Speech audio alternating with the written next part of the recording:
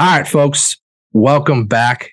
Rob, it is great to be back, and we are back better than ever. Not only because we are finally back, Rob, but because we added a new addition to the show. Those listening, you won't be able to see him, but we've added our guy from the West Side Tour, Mr. Vince Pavilionis. How are we doing there, Vince?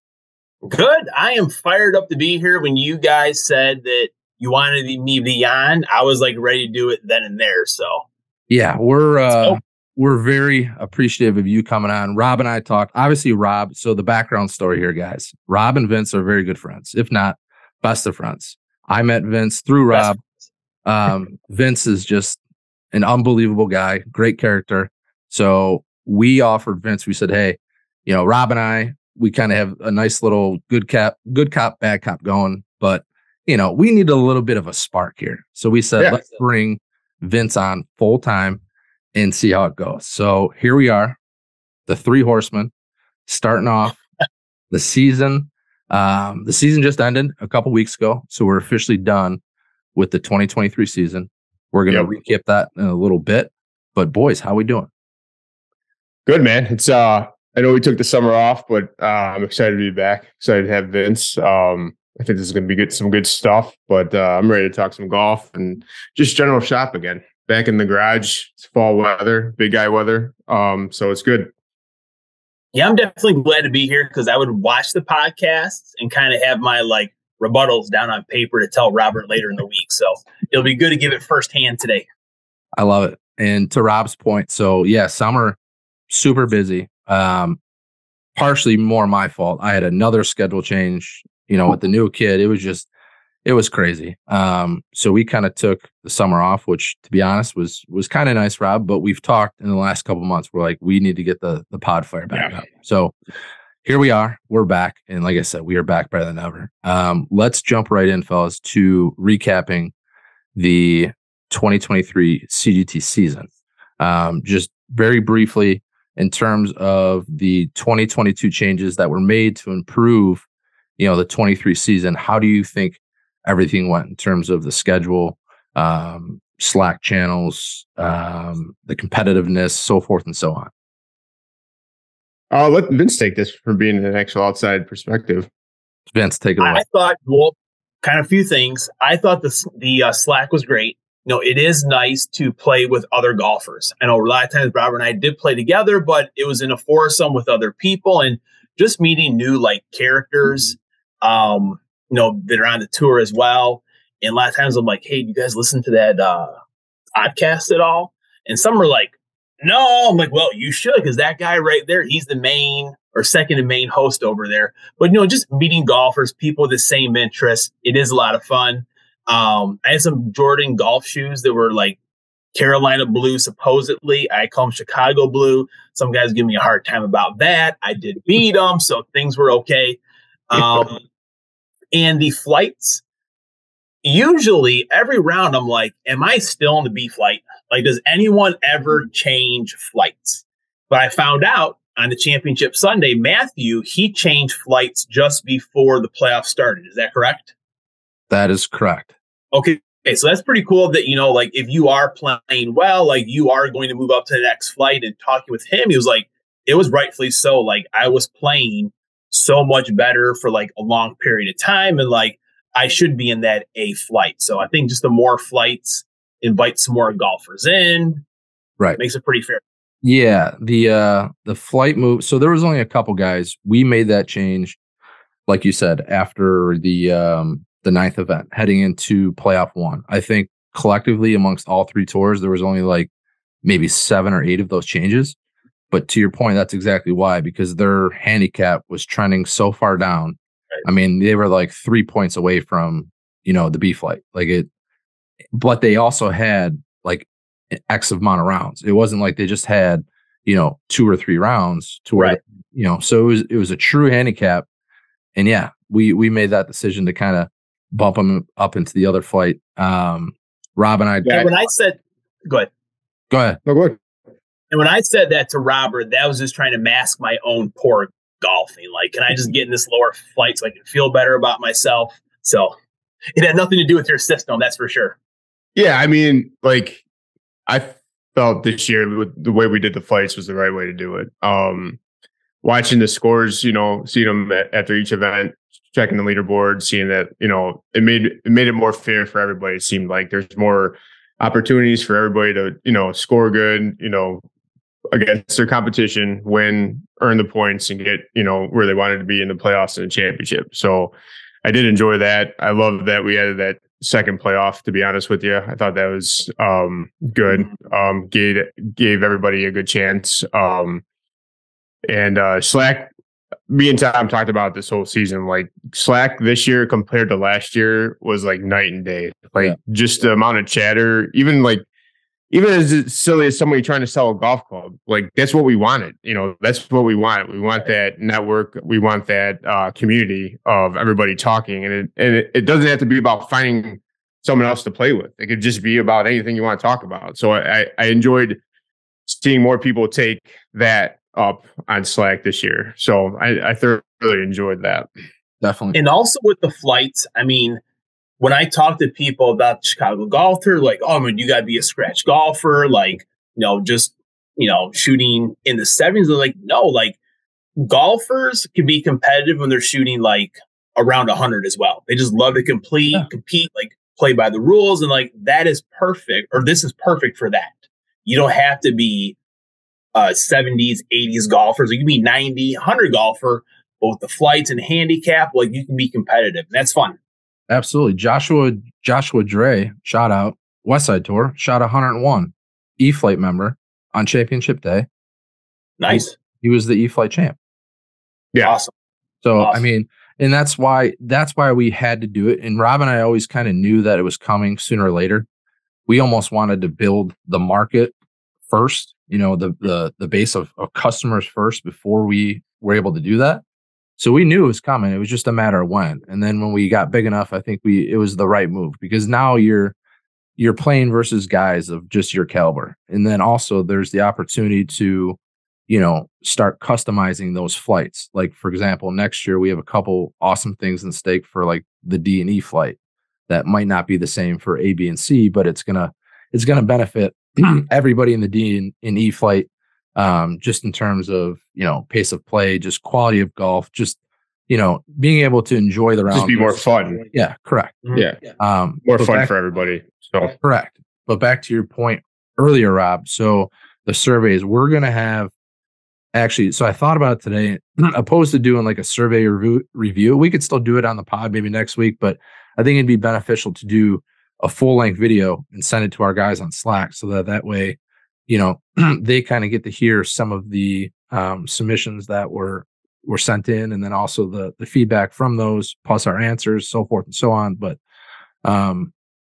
yeah, I mean, personally, I think, those changes definitely help. And even a lot of the guys in the surveys had mentioned, like, you guys, this is what was brought up last year in last year's survey. You guys asked, very similar questions. You guys made those corrections. Like this year was awesome.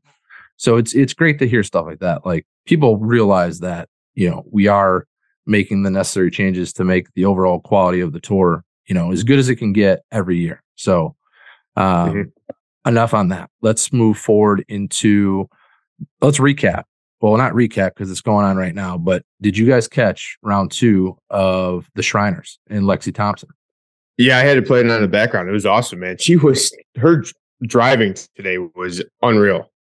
Like sick, especially into the par 5s and everything. I felt bad, man, when she, because I caught it, I turned it on when she was making the turn, and she went on that streak and she was 2 under, and then, seeing on 9, her missed that putt to get 1 under. I don't think she would have made the cut anyways, because I don't know what that was. The cut ended up at 2 under today, or if not more. 2 under, yeah, 2 under. Yeah, so she made that putt. She had a chip in that eagle on 9 because she started on the back 9. But it was awesome. It was awesome to see those crowds. I mean, I know they talked about that being like a gimmick thing to invite her, but I think it did what it's supposed to do, right? Get the kids out there, get the excitement out there. But yeah, it was awesome to watch her today for sure.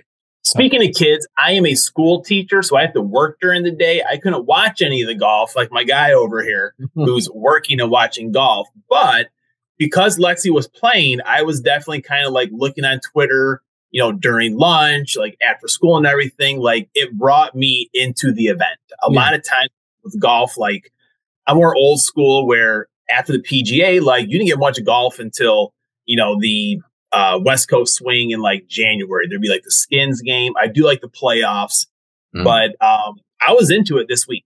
Just, looking to see how she did, trying to make the cut, seen on Twitter, people asking like, well, what is a cut in golf? So it was drawing in some of those like newer people. Right. You just hope that they like keep on watching and maybe go and watch the women's game also. So I was pulling for it pretty hard, but I thought it was funny too, where just like I've completely, because of what her this weekend, I forgot that even Liv was playing, to be honest with you. But yeah, I saw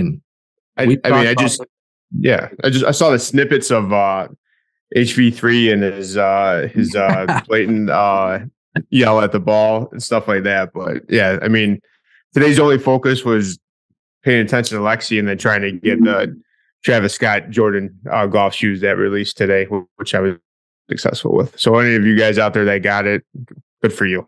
You were unsuccessful. So what do you guys think of, like, is this like, I know women have played before, but like, is it outside of like the major season of golf, or should it be something sprinkled in every once in a while? Like, what do you think about it going forward? I would like to see it sprinkled in. I know the old heads are going to have a really hard time with that if it was like a regular thing. And I kind of understand both sides. Like, the PGA Tour is the PGA Tour, and that's why they have the LPGA Tour. But, and I wouldn't want to see every event. I would like to see maybe like, 3 events a year, maybe 4, like a match play event where they play with the guys and, there's more women involved. That would be cool. I'm all for that.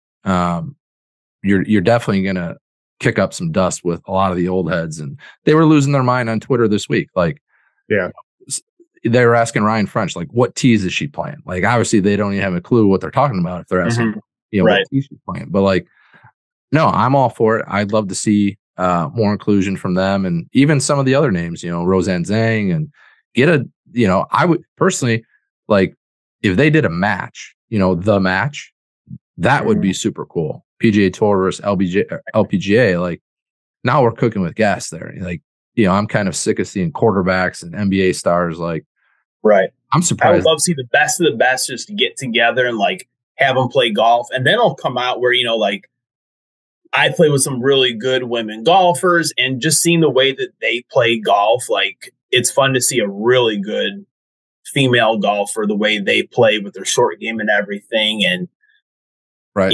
It's kind of like, the old heads saying, it's female golfer, they shouldn't be there. And I do know there is a women's PGA Tour, it's there, but like, they're probably, oh, I could beat them kind of thing, or I can outdrive them. You probably can't outdrive them, but you're like 80 yards into the woods and you're chipping out where they're at least probably getting near or close to the green. So You're never going to make everyone happy. I would rather be during like these times of the season, between the majors. Yeah.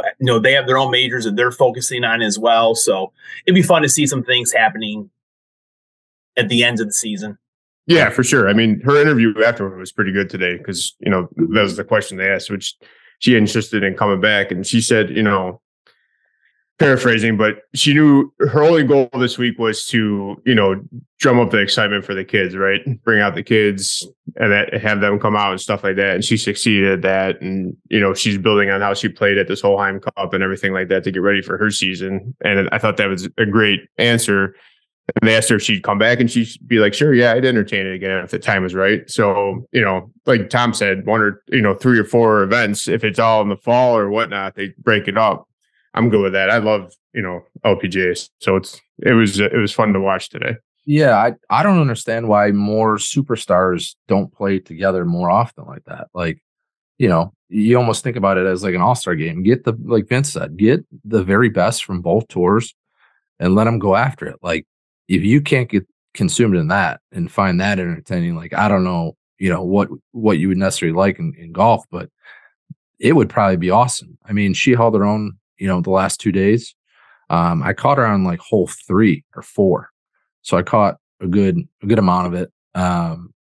She was putting lights out, dude. She from what I saw, she made 3 putts of like 15, 25 plus feet. Like she was rolling the rock great.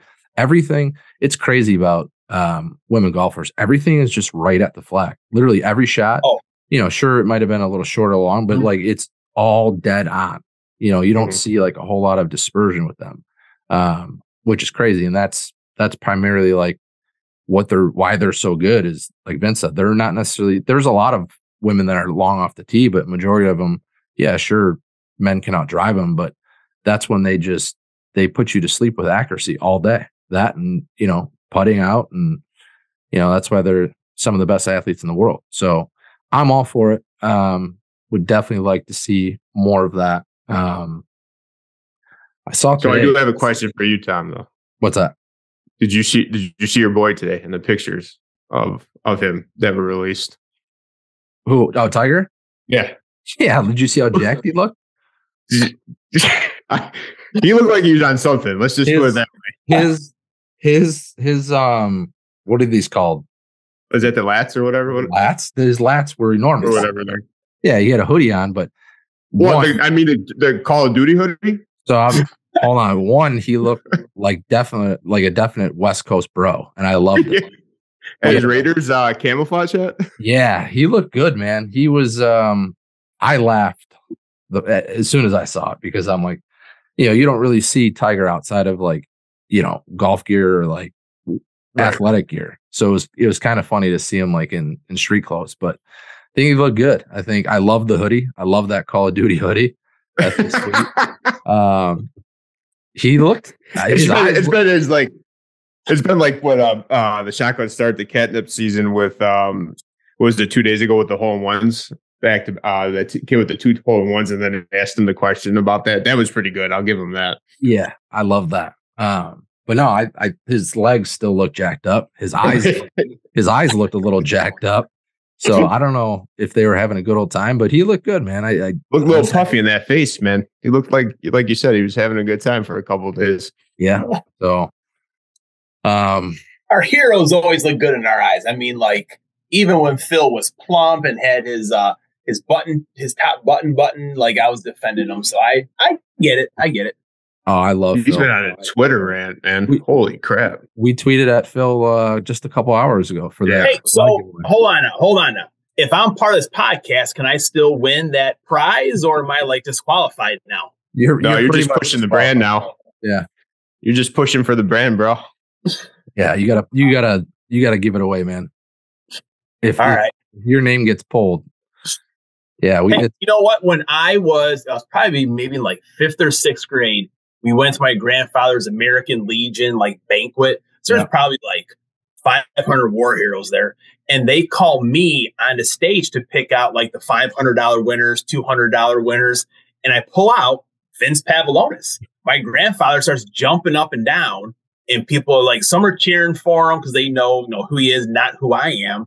And then the guy's looking at it, and he was like, is this your writing? It was my writing. I pulled my own name out. 500 war heroes are booing me. I thought I was going to like run off the stage. That was like a big rod move right there, Vince. Yeah, that sounds like it. That might have been. I don't know. Vince was. No big rod. He might have made you write that like in 5 different slips, and then you fold them up and keep them in your sleeves. Yeah, wrinkle it out. Yeah, right.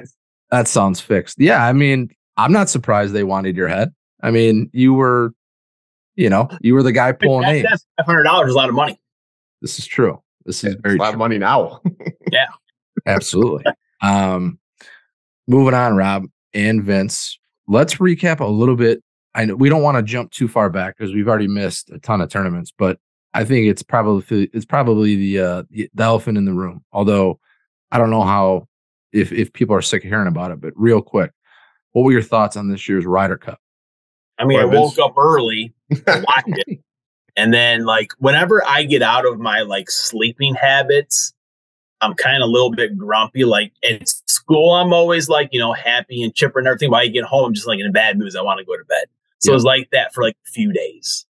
All right. Yeah, it was disappointing. Like obviously it sucked because of the TV schedule, right? Because it was just it wasn't fun to watch. But just to see him to get slacked in the first round of play was just absolutely defeating. I do have to admit though, Sunday for the singles was fun to watch because for a minute there, you had a glimmer of hope that there could be a comeback. But yeah, it was one of those things, like most of the pressure's off. Everyone's expecting you to lose. There's like a small chance of that miracle. But yeah, just like the first day, it was like, did they want to be there? Did they know it started? Like, yeah, there's a lot of questioning of the leadership where it's like if Ricky was sick and didn't feel good, why did they send him out right away? Stuff like that. I mean, I don't know. The whole Hatgate crap and everything. I just think it sucked. And at the end of the day, you probably heard it on a million podcasts by now. But it's just like,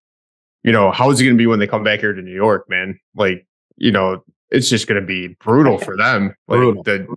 I can't even imagine what the things are going to be said. So, but if you haven't listened to, and it just a shout out was Max Homa's interview with No Laying Up. They got him on Monday after the Ryder Cup, and his perspective was awesome about it. Like, more of like the feelings and, his childhood dream, and that was his goal. No matter if they won or lost, he got to enjoy that. But it was also, he broke down, those last couple of holes for his singles match on Sunday, which was awesome, by the way. But, hopefully when they're back here in New York, it's a different story. Yeah, Max is always a pretty conservative. I always enjoy listening to Max speak. I think he does it in a way that not many PGA Tour players could communicate like that. He's got a really kind of down to earth personality, but he's able to, come across as very likable and not like pompous or anything like that, some guys could come off as. So I enjoy Max. I'll definitely jump in and listen to that. Yeah, me too. Rob's always plugging your boys. Speaking of your boy is the one who said Lexi Thompson was a gimmick, right? Wasn't that Tron? I'm not a big Tron guy. No, I mean, nothing against him. I just, I'm not, it wasn't him. I'm not, I don't really, it's when I see his stuff on Twitter, I kind of just scroll by a little bit. I mean, but because sometimes it's just way out there because, he's always for the opposite side, seems like, or, he's for the Euros and stuff like that. So I kept on scrolling. He likes chirping. Yeah. I mean, there's nothing wrong with it. Good for him. Like, no, if you want, I like chirping. Sure. I find a lot of his stuff pretty. Well, it was what's his name from PGA though that was said it was a gimmick. Was that what was that Peter Monari, whatever his name is? What did you say? Peter Oosthuizen? No. That he's on the board. That really nice guy. Wears the bucket hat. Yeah, can't think of it right. He's like a journeyman. Peppy Peter. There you go. Peppy Peter. Well, I mean, it proved to be a success from, seeing the crowds out there today. So, I mean, whether it was a gimmick or not, but but of course, media is going to spin that in a way to where. Right. Because anytime you do something that's like not out of the norm, like you can say that it's a gimmick, Right. Like McGrigg's coming back. That's a gimmick. Plus, it just gives golf Twitter to talk. Literally, if there's anything to talk about, golf Twitter will take it. They'll spin it and turn it into the biggest pretzel job just so that they can get, traction and content and whatever else. It's hilarious. But Ryder Cup thoughts for me. Yeah. Same kind of with Rob. Day one, brutal. I thought the biggest thing was the coverage. The coverage was terrible. Like I was getting pretty frustrated with just commercials jumping back and forth. And I'm like, especially for an event that was planned for 2 years, like you guys, like, I want to know who sat in the room. We're like, yeah, this is going to be great. And then, right. You know what I mean? Like, it's not like it was just a normal PGA Tour event. Like you guys had 2 years to literally figure this out. And that was what you guys put out as a product. It was terrible. Yeah. But have they talked before how like, there's just not as many balls in the air at a time as like a normal PGA Tour event would be? but you got to fill it with more like golf type stuff, like back in history or like player interviews, stuff like that. Right. Just because there's only so many shots you can cover.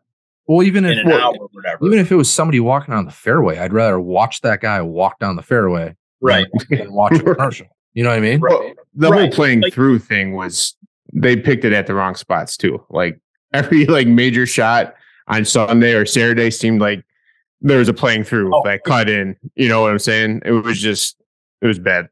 Yeah. All in all, I think to your point, Rob, it kind of did have a pretty decent finish with some of those single matches. Rory, Spieth, Rahm. So it was good to kind of see, the U.S. make a little bit of a comeback. And then what are your guys' thoughts on the whole Ricky situation with giving that putt to Fleetwood? Obviously, I don't think he knew. He obviously couldn't have known, right? With everything going on. Yeah, that's what I felt as well. Yeah. I don't care if you didn't know. You still don't give that putt. I'm not giving that putt. I'm not giving the two of you that putt, even if it's a fun match on a Sunday. So regardless, if it's a Scotch game, regardless of where that match was at, because that's a point no matter what. Half a point, could it be a full point? I mean, that's still you're trying to get you're at least trying to get a half out of it, right? True. Right. True. And I feel like scenarios are always kind of like a little bit different. So like when Payne Stewart and Cal Montgomery at Brookline, like the cup was already decided. The USA won with Justin Leonard's putt, and the crowd just like heckling Cal Montgomery the whole time. So Payne Stewart just conceded a longer putt to give him the half or the win or whatever it was, just to kind of be the nice guy because they won. But like when you're getting your teeth knocked in, I guess not quite knocked in, but you're losing, like you try to gut things out and get the point or, battle until the end when you're on enemy soil, that kind of thing. But I don't know if it's also just like this generation of player where they're all kind of just buddies anyways. And I don't know. I agree where he may not have known where everything was at, but like, you're on enemy soil. Yeah. Big event. Like and Fleetwood's not the best on Sundays with putting. Yeah, that's true. I didn't think about that either. Yeah. I mean, closing out tournaments and stuff like that, he doesn't do it, or at least on the PGA, he doesn't do it. So it's just like, I mean, God, like just to give him that putt, it was infuriating, to be honest with you. Did Ricky ever comment on that? I haven't. Maybe I just didn't pay attention. I didn't see anything. I really didn't see anything either. And I was just kind of like, at that point, I was just done with like, all sports. I mean, like watching Notre Dame football, watching Green Bay Packer football, Cubs baseball. I just want to go like color in a coloring book for a few days. Wait, you're a Packers fan? Packers fan as well, yeah. Yeah, he's the complete opposite of what Southsiders are. Just a heads up. Born and raised on the South Side, but yet he's a Cubs and Packers fan. That's to show what a tough guy I am. So no one wants to mess with me, man. I don't mind. To be honest, I'm not one of those guys. It's like, diehard Bears. Obviously, Rob knows my Bears. I just think they're just hilarious fans. But I could care. It is what it is. I'm more concerned. Like what bothers me, obviously, ND. You know that I'm a bigger college football guy. Cubs, I don't really care about either. They're a super fun organization to watch. So hey, Vince, you do you, man. Thanks, I appreciate that. You do you. All right, let's keep on being me. What's that? I'll keep on being me. Hey, it's the only way to do it. All right. We're going to jump into a new segment, brand new. I don't know if Rob, I think you might have seen it earlier. We stole this from the Brilliantly Dumb show, and it's called the buy or sell segment. So you could either buy or sell. It's something that you might have loved throughout the week or that you completely hated. For instance, like the coverage at the Ryder Cup. During that week, you could have sold that, right? Maybe I'll tell you what I'm selling for sure this morning after watching cartoons with the old daughter. Do you want me to start? I'll start. Please. Right. I'm going to sell this week. And I'm selling YouTube ads. The new YouTube ads I'm selling. My daughter's a huge fan of Coco Melon, Miss Rachel, a lot of shows on YouTube. And I've noticed in the last 3 weeks, we're getting bombarded with ads. every time I look up, the show's not even on. Damn algorithm. Yeah, that goddamn algorithm. So yeah, I'm selling YouTube ads this week. How about you? Well, have you seen the one where it's the guy like they're like running on these logs and like shooting other things that are coming at them? Because like that's what I always get for whatever reason. It's some like kind a of video game. Yes. Yeah, I'm like, if I buy this game, you stop putting these ads on there because like the same one over and over again. That and some like monkeys doing something or gorillas or something like that. So, all right, who wants to fire away next? I'm going to sell my State Farm insurance because I'm about had it with them with my freaking house situation. So get out of here. So I'm still dealing with that shit. I'm selling them. So gonna go shop somewhere else. Are we doing insurance in general, or are we being specific here? And we're saying State Farm. You got to. I'm throwing State Farm under the bus. Right, you got to hit the bricks. Get out of here. Not our agents. Not my agent. My agent's been pretty good. It's the corporate State Farm that I just want to get out of here. Right. And where does this stem from? Not necessarily the story, but like just in terms of. I mean, long story short, my upstairs flooded from a dishwasher. A lot of stuff got ruined. I did the right thing I thought was and clean everything up right away because I didn't want anything, with mold and stuff with the kids. Yeah, it's what any person would do. Yeah, I'm just not going to let water pour down my ceilings downstairs from the upstairs or anything like that, or let the carpet sit there be a fucking pool. So I did the job and cleaned it. They told me to do something. I did it. I turned it in. I don't think they liked what I turned in. And they sent somebody out and they said I did too good of a job cleaning up. So now I'm fighting back and forth with them to get some stuff fixed. So, State Farm out, selling them. And this happened like almost 2 months ago. That's what I'm saying. They didn't send somebody out till 3 weeks after I cleaned it up. So of course it's not gonna be fucking wet anymore. Yeah. It's so anyways. Hit the bricks. And the fun part is the people they sent out was from the south side. They came in. They said they would hire me. How good of a job I did cleaning. So there you go. Your grandmother would be proud of you, Robert. Yeah, Nana Jean would be very proud of me. So thank you. All right, so I'm going to do a buy, I think, because you guys are all selling stuff here. So I feel like, and Robert could probably attest to this, what kind of changed my year round in golf, maybe a couple of things, but one of them was Greg Norman golf shorts. Oh, yes. Great Costco find. Yes. The drawstring Greg Norman golf shorts are the most comfortable things I've ever worn. Really? I'm like done with a belt. I can't stand wearing a belt anymore. I got him on right now. I got him up. I can't stand up that high. I got him up now. They are so comfortable. I got them in 2 colors. I need them in more. I'm so mad that I went back to try to buy more and they're gone. I'm going to have to try to find them. Vince, I'm going to have to jump on those next time I'm at Costco. Most comfortable things. The only time I ever wear a belt is if I'm playing golf. I don't even like doing it, but you look like a pud without it, or a wedding. Like going out, I'm not a big jeans guy. Don't wear them. I don't wear a belt. I can't wear a belt. I think belts, they got to go. So if I can get away with not wearing a belt, I'm in. And once I took the belt off, I was firing the old hips with my driver. And I tell you, it turned no restrictions around. No restrictions. So Flight A is on warning for right now. For next year, I get a full season with no belt in. A full. Bring that belt for some whoopings. That's about it.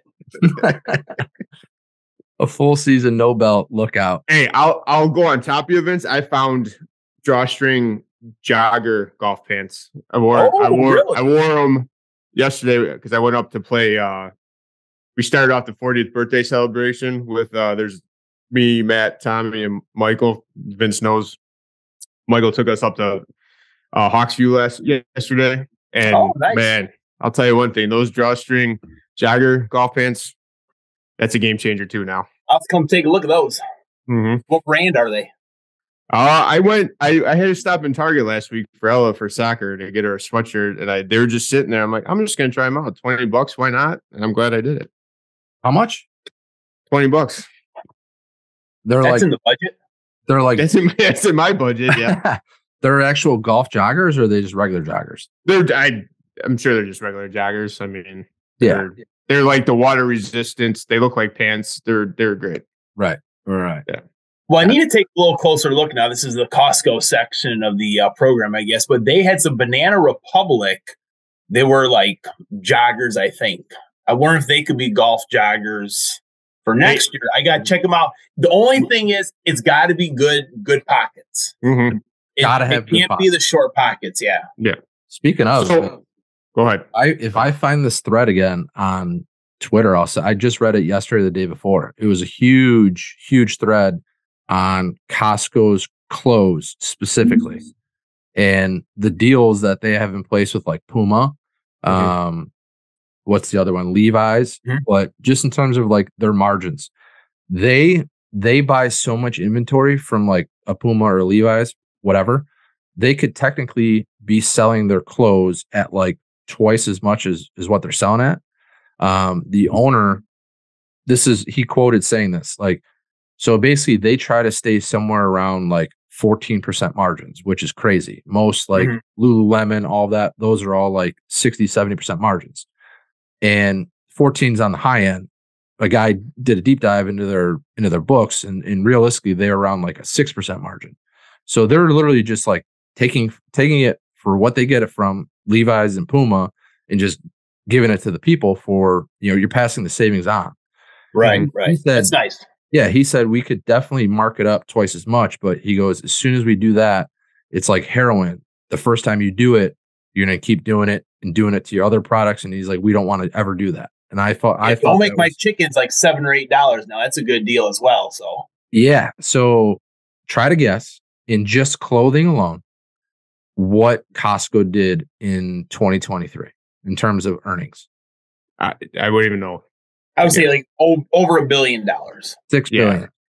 $6 billion. Wow. $6 billion. They're a $223 billion company, and 6% of their earnings was clothing, and it brought in $6 billion. And then they did a comparison, like, all these, big clothing companies, like I said, Lululemon, Ralph Lauren, and then they brought up like the numbers, and they're basically selling like 3 times as much merchandise, but because of their margins are so small. So it's pretty fascinating. If I find it, I'll shoot it over to you. But yeah, definitely. I love Costco. Oh, it's unbelievable. You brought up something there at the end of your belt gate rant, and that's a flight for next year. So going back to kind of the tour situation before we wrap up here, the 2024 schedule, we touched base on it a little bit at the championship.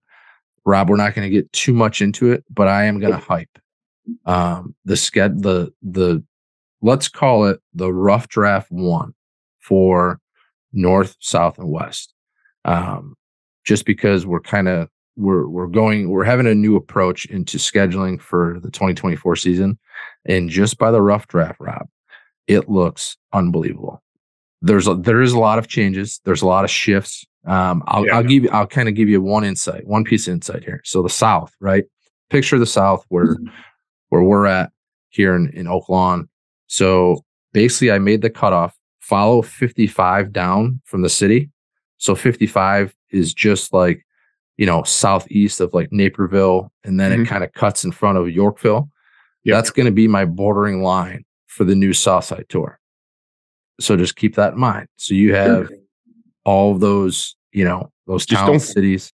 You're just not fucking with our courses, though. Don't be messing with our West Side courses, man. Well, there was a couple like Whitetail Ridge. Whitetail Ridge is not west. Such a good course. Can we talk about that? Was that your first time playing it too, Vince? It was my first time as well. Yes. Okay, let's hear your guys' thoughts on Whitetail Ridge. I mean, it was we had like one of the first tee times. We're always like that, but it was in impeccable shape. The routing was awesome. You had a little bit of everything for each hole. You had some blind shots, you had some carries. The greens were receptive. That first par 3 was awesome. And the tee shot with the par 4 following it with like trying to cut it over the water. It had a little bit of everything, especially with the wind. Like some of those holes you could really get after. Yeah, I really enjoyed it. And getting paired up. We got paired up with some random guy as He well. was a member there, right? Yeah, he was a member, and he graduated Rito, didn't he? St. Rito? I think he did, yeah. So he's probably... He graduated Rito. I think he played hockey for Rito. He's an anesthesiologist, but he's a member there, and he was giving us like all the tips of where to hit it and everything like that. It was just like, you could be A flight, you could be E flight, and I think it was a course that anybody could play, you know, and not be... I mean, it was challenging for everybody, but I don't think it was like, you know, particularly that you had to be in the A flight or the B flight to be able to play a course like that, because it had a little bit of everything for everybody. Yeah. I think it was very fair. Like, you did have to hit a variety of shots. Like you said, you know, just some blind shots, but nothing was like too difficult. Mm-hmm. Yeah. It definitely helped playing with someone that had played there before. And, you know, that's what I'm always kind of like. And I keep my scorecards from each round, and just like some little notes of like how I would play something differently, or just like, you know, right is no good, or, you know, just little stuff like that. And I feel like at a course like that, that's pretty valuable. Just a course that is, you know, a good test. 1,000%. If you have a little bit of background knowledge, it definitely helps. Absolutely. Yeah, I mean, we played like some of those holes on the back nine, Tom. I felt like it reminded me of us playing at the links in Lasonia, just because of how open it was. Yeah, because there's no houses there yet. You know, they're building them all up. Mm-hmm. And that wind really affected that. If you remember that long par 5, Vince, that along the white the fence. back nine. Yeah, that was but no, that course was great. And they were just like not lenient, but they're like, you know, very casual behind the desk, like, go enjoy your round. They weren't like, you know, it wasn't stuffy where like we think we're better than anybody else because we're Whitetail Ridge. They were very accommodating and everything like that. So it was good. 1,000%. Do you think I overhyped it? No, not at all. No, not at all. No. Yeah. If we're talking about courses, though, I was, not to jump ahead, but I was pleasantly surprised at last Saturday at Heritage with all the people that haven't played there, and their responses of how awesome they thought it was. So it made me feel like hyping the course, you know, was it was warranted, right? So I really liked the course last week, and it's just like a smaller town. It shows they take care of their golf course. They are proud of it. I think it was maybe like 2 years ago, Steve and I went to go play, and we got there and it like rained, like monsoon rains. It was like terrible. We couldn't play whatever. And I think you went back with us the next day to play, Robert, or like 2 days later. And they were out there like squeegeeing some things, like clearing off water, and like, you never would have thought it rained as much as it rained the day or two before. Right. Well, they're driving around. Yeah, they're driving around with the. They were like a hole or two ahead of us the whole time, and, you know, still kind of mowing around the greens a little bit, or like pushing water off to the side. Like, they do an excellent job of taking care of their course. Excellent job. I think they realized, like, in the last, you know, even before COVID, I think they knew they had something, like a little gem. Mm-hmm. And then I think with the uptick in COVID, and then obviously the addition of the patio and the new clubhouse and the Sims, like, that place went from, you know, kind of a hidden gem to now I feel like a lot of people know about it. And not only is the course just insane, like the route, I think the routing is some of the best around. They do a super good job there. And to your point, Rob, it was pretty cool to hear, like, man, this is my first time out here. This place is insane. And it's like, well, that's why we do what we do. You know, we get that a lot with you know, end of the year surveys, stuff like that. But without giving too much into next year's schedules and stuff like that, we'll leave that for a whole separate episode, because we're going to have a lot to dive in with the 2024 schedules. But we're going to jump right in to our top 3. Rob, are you ready for the top 3? I'm ready for the top 3. So I'm going first. Vince is going second. You're going third. Is that what we're doing? However you want to do it. We'll start it off. Vince is a big foodie, so this will be good. So even if we did it, I love soup. Yeah, we're gonna. I mean, he's the guy that takes the ladle at Mariano's and drinks right from it. So let's start this up. Go ahead, ask your question. All right, I want to know your top 3 favorite soups. I'll start it up. Number 3 would be loaded baked potato soup. Really from anywhere. 2 would have to be, Panera's broccoli cheddar. That's always a good one.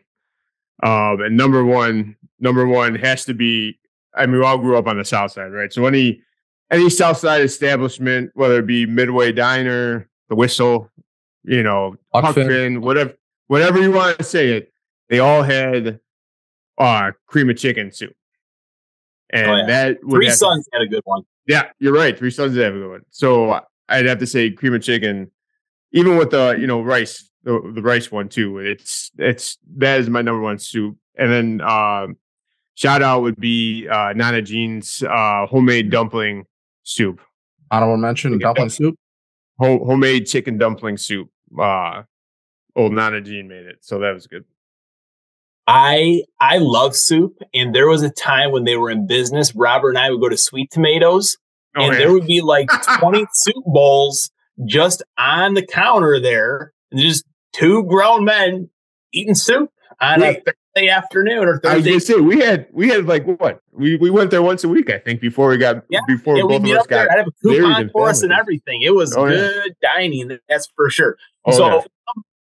This is not a top 3, but here's a pro move for you. So I have soup a lot, and I get packages of ramen. And at school, I'll take my large Yeti and I'll put hot water in there. And then I'll let it sit for a little while, dump the hot water out, and I'll put the ramen noodles in there in the mixture and put the hot water back in. And I'll just drink the soup as I'm teaching. And eventually the noodles start coming in through like the little hole, the Yeti. The kids are like, what do you got in there? You got ramen? I'm like, just do your work. Yeah. But that is like, I just love soup. So ramen's not a top 3, but that's a go-to move if you have some hot water around. So, man, I like a lot of cream-based soups. Same. Ariano's, Jewel, they have great ones. For something quick, they're pretty fresh. They're made there, I guess. But chicken wild rice, definitely one of my favorites. Mariano's has a phenomenal cream of chicken dumpling soup. And I love a homemade cheddar broccoli with some crackers in there. And my grandmother made an outstanding hamburger soup. I'm not sure, like beef and barley was in there, stuff like that. And it was just awesome. But I always get a little flash into the future when I go to like the Jewel store or something. There's that old guy there just pouring his soup to the very top. Yeah. And then he smashes the lid on and just all the soup bubbles down onto the counter there and he just leaves it. So I see myself at some point being that old guy in line, but this weekend. So yeah. Your honorable mention was hamburger soup?